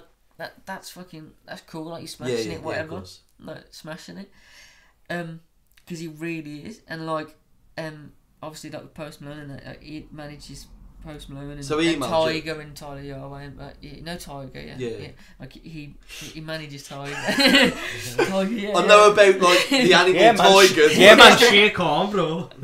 There's a rock called Leopard as well, isn't there, and Cheetah. Fucking. Yo, Cheetah. Yeah, now they're smashing it. MC Border Collie.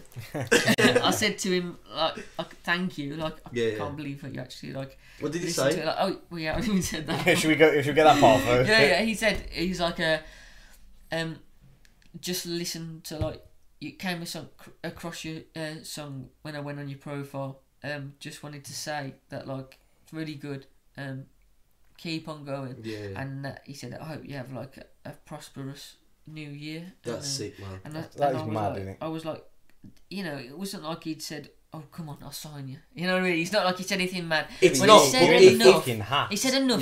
He said enough. To boost He's me watching for at you. least probably another good 2 years in music. You know what I mean? So in the next like 2 years, I don't feel like I'm gonna give up because I've had that like certification from someone who really knows like. But bro, the thing is as well is that it it sounds like he's keeping an eye on you because he sees something in you. Now, the day he decides to help you out, like, I imagine he's got followers. Oh, yeah. Yeah. But if he goes, oh, Post, by the way, like, really like this artist, like, listen to him. Post then does it. Because obviously that's how Post Malone got founded as well, wasn't it? Like, it become to, like, it was SoundCloud, but, like, a few rappers tweeted about it or something. Mm-hmm. It becomes that, doesn't it? But you've got, it seems to be like you potentially have that foot in the door. They're maybe just waiting for the track that they go, of course, yeah. He's fucking nailed it. Like, that's the track we've been waiting for you to do for 3-4 years. Yeah. But then for me, like, if I was you, I'd be constantly doing these tracks going, this is the one. Like, you know, working towards that. Like, that's all you can do, innit? Like, exactly. And that is where you can need to keep going for it. But, sorry, on to the next So, so that was the highest point. Yeah, that was my highest point. Lowest point. And this can be music related or it can just be life, but I'd imagine they sometimes tie in together, so you can... Yeah. Honestly, like, my earlier music was probably me from, like, a worse place, yeah? So, like, I mean... How early are we talking? How many years ago, the music? I mean, right from the beginning, almost. That's college time. Like, yeah, like, coming out of college as well, like from that point onwards, just kind of it was like there was a few bumps in the road and that as such, and it was tough. But like, there's times where I felt like I just don't.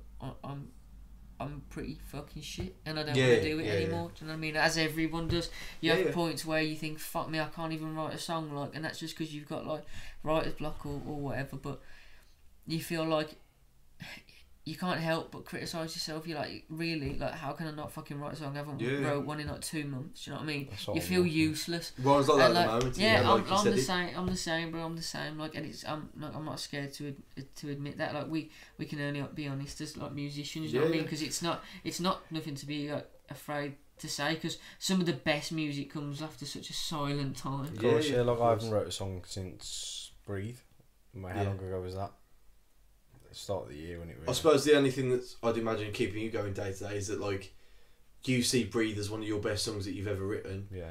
The people you're sending it to for feedback are going, fucking hell, that's brilliant. Like, I suppose it's not that bad when like your last one you feel like could be your best one. Like, well, the thing is, Grow Together, I went like, I was like, oh, that was my best one. Yeah. Then but we said that about Alone, obviously before Grow Together, and obviously I suppose it gets mixed up in the audience's timeline because Alone come out after Grow Together. Yeah. But that was because you was that gassed about Grow Together, you've gone, it's got to go out now. And then you've gone, and we've got Alone, but obviously by the time Alone come out, you've gone, maybe it wasn't right, but... I wish I'd have held Alone. I wish Alone would have waited for an album, really, because... Maybe, I just kind of... But it comes in motivation as well, doesn't it? Like, when you push Grow Together so hard and, like... You talked about to me like messaging like, you know, Catfish at the Bottom and fans like on Instagram and stuff, like, because you knew that if they heard it they'd hear similar things with Catfish and they might relate to it, and they did. And so, but you did that for like 2 months and like day in day out you sending like 70, 80, maybe 100 messages. So then when Alone comes out, and I suppose first of all you maybe don't hear the same audience, so you're trying to go, oh, what was that? It's the beer. Oh, it was a burp building. So you're going, well, I don't hear the same audience, or I can't message them. Maybe the initial response from the release date wasn't as strong as the Grow Together one was to make you think that you're onto something. Yeah.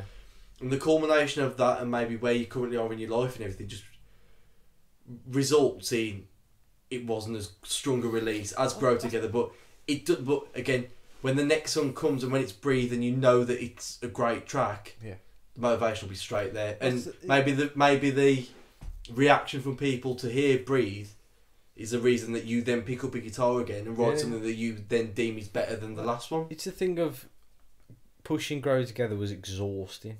Yeah. It was exhausting. I was on it every day. We were filming fucking acoustic videos every day. And then then Alone come out. I genuinely couldn't be arsed. Yeah. And but we'd sat in it for 4 or 5 months, haven't we? But that's the thing. I didn't have that initial love for it because I was kind of like, right, we'll put Alone out. It's great. It's a good track. I mean, we worked hard on it. Yeah. But then it was like... But don't forget, if you're a bigger artist, by the time you record an album, a year later it's finally getting released. Oh yeah, of course, you've lost But the thing is like, you might not have the same enthusiasm for it, but you don't have to do the day-to-day promotion. Yeah, but like, also you don't care. Also, fucking... If you're in that position, you've got the fucking gigs to follow it up. Yeah. You've got a tour to fucking... You're in a rehearsal room. Fucking, I put Alone out. I'm sat in here for like fucking... Alone? Well, yeah, literally like... Yeah. Grow Together was a hard push, and we got past the goal and beyond. Like, that was ended up 220 monthly listeners, and then there's still 60. Was this for Alone? No, this was for Grow Together. Yeah. But we passed 1,000 streams, which is the first one I've ever done. We Were Here was out for 3 years, and it had 600. Man, that's a big achievement. And then, like, we ain't done that. Like, but then it was like, I don't want this to be seen like I'm bragging. I'm not bragging because I fucking worked hard for it. Yeah, but I know you did. Like, and you had the same conversation with me because you were doing the day-to-day promotion for Grow Together whilst we were recording my record. Yeah, and you're there going, you've got to push it every day. Like, you've got to message all these people. It's like, otherwise, why are you actually doing music? Yeah. And obviously, my initial response as a purist is going, fuck doing that. Like, I'm going to put an album out. If people like it, they can like it. Which is what you've always said. If they don't, it's alright because the next one will be in 6 months' time. Like, you were kind of in that mindset going, I've got to push it. But there also comes a time where, like, if you do that for a month and the results are good, but they're not mind blowing. Like, your life's not changing because of the time you're putting in, you're gonna burn out. And even maybe that push for Grow Together, like, it might be the difference in, say, 800 streams. So, like, you may have only been on, say, 300 streams if you hadn't have done all that, but you got to 1,000 because you did all that. Yeah. But then that might have actually delayed the fact that you haven't been able to write for a month, maybe. Like, it could be the case. I fell out of love with music. Like, it could genuinely be the case. Like, I genuinely fell out of love with music because I spent that much time fucking on Instagram and Facebook. And what's fleeting as well is, like, you'd send it to people, they'd listen to it, obviously reply back to you going, really like it. And obviously the conversation that we'd have quite frequently is, I just hope the monthly listeners stay. Of course, yeah. Because you're like, I've got it up to this point. Like, if they all stay, I've got something to really build on. And, you know, you're only maybe 4 releases and doing the same thing again before you've got 1,000 monthly listeners. Yeah. Obviously, as soon as the 30-day thing passes and you go, I've dropped 50. Well, that's the I've thing. dropped 40. Yeah. And it dwindles down. Like, obviously, when I released Universal Critic, I thought the same thing. I was going, if I can maintain this monthly listeners now for another 2 months, they're all going to have over 1,000 streams. They're all going to do this, like, and I'm going to be here. And then as soon as, like, the month's nearly over, do you want that? No. Do you want water? No. Is that a fresh bottle? I filled it up earlier, but you can have it. I'll have a little. What do you want a bit? That wasn't even what I was looking for, but yeah, actually, I do need some water. But no, what are you looking for? Nothing. I thought I saw I saw an energy drink down. I thought that was an energy. There's a bit of Pepsi in there, bro. That's what it was. But yeah, like, I felt like I was in the same boat. So, like, if everything stays the way it's going, I could be in a really good position in a month's time, and then you blink and a month passes and you go, oh, now I'm on 60 monthly listeners instead of 150. Now I'm on 30 monthly listeners. Obviously, we're joking. Like, obviously, you're on 18. I'm on 25 at the moment. Like, give me another month, I'll probably be on 9 again. And it's like, you then go, and I think a lot of even bigger artists have talked about this because there's a constant struggle to, people don't buy an album anymore and have it in their collection for 20 years that they then grow to love. Yeah. People will give you 30 seconds on Spotify, and if they're not hooked on the first track, they're on the next playlist.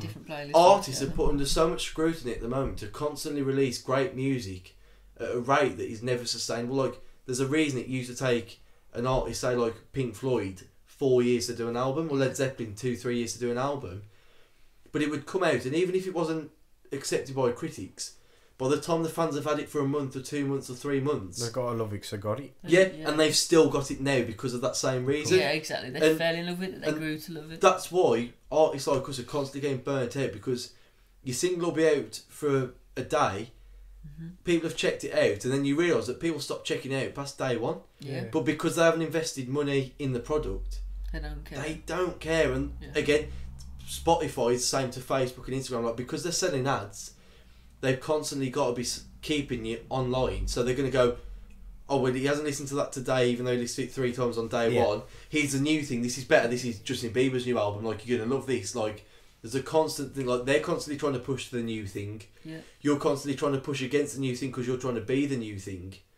And that's why we're all getting burnt out and worn down and feeling like the world's against you, and all you want to do is write a song and people listen to it. The thing is, I don't want to seem ungrateful, because they're still giving you 3 minutes. At some point there was 200 and something people there listening, like, and I'm beyond grateful for that. And I'm beyond grateful because I was on 6. What I've got to realise is I was on 6 monthly listeners before I'd put Grow Together out. 2.5 months down the line, I've got 60. I've times those people by 10, and they're sticking round. It's not dropping now. That's kind of hit the plateau. Yeah, of course. Like, and I'm so grateful for those extra 54 people. Are you not feeling now though that if that they've stuck through the first 2-3 months? It's 3 months. 3 months.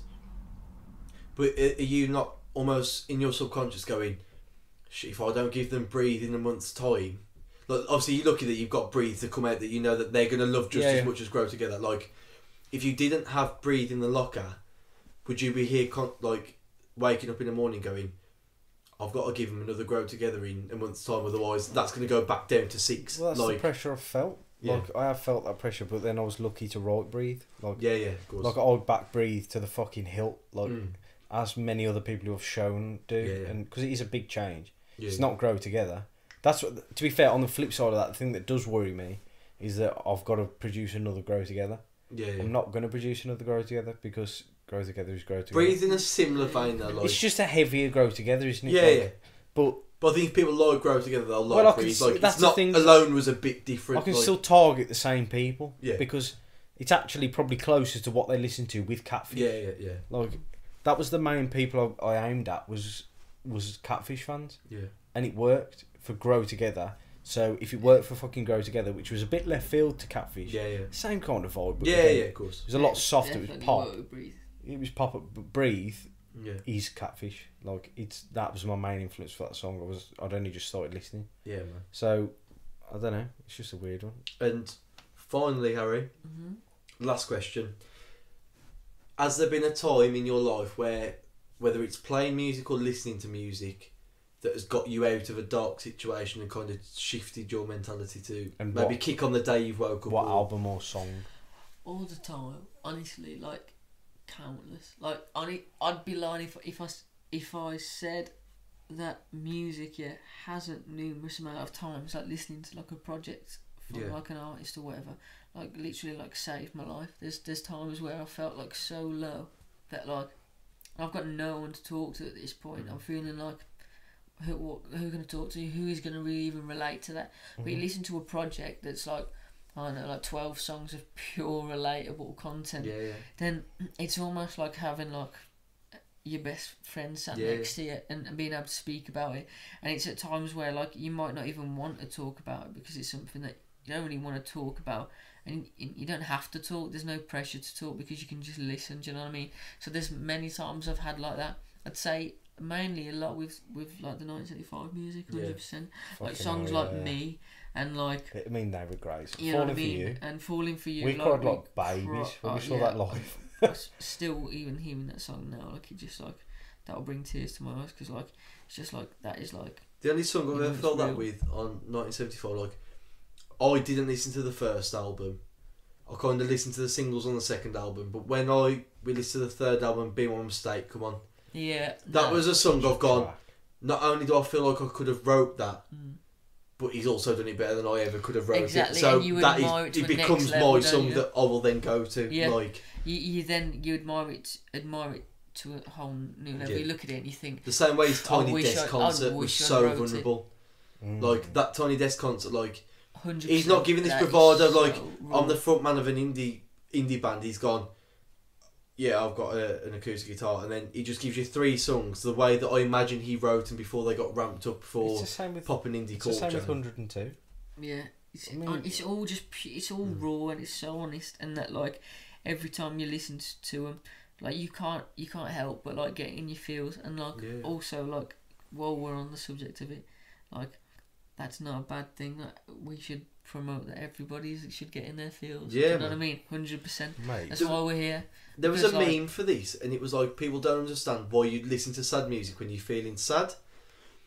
But I was like if I'm having a bad day, I don't want to listen to like Walking on Sunshine. Like, yeah. I want to hear Ryan Adams sing Breakdown. Because you want to relate. Because I'm going to go, not alone. Yeah, like, not alone, he knows. And that's why we're sharing these stories, because it's like, everyone has these stories, but just different degrees. But that's why songwriters are songwriters, and that's why, like, if you want to listen to Billy Ocean, like Love Really Hurts Without You, but listen to the lyrics, very sad song. Mm-hmm. Yeah.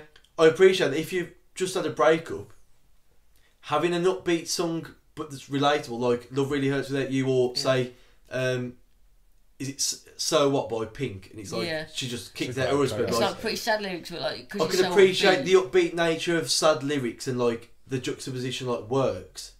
But at the same time, like sometimes I just want to listen to a sad song. Like I want to listen to Paolo Nutini's Last Request. And I'd be like, slow it down. Like I want to be there, like crying into the album cover,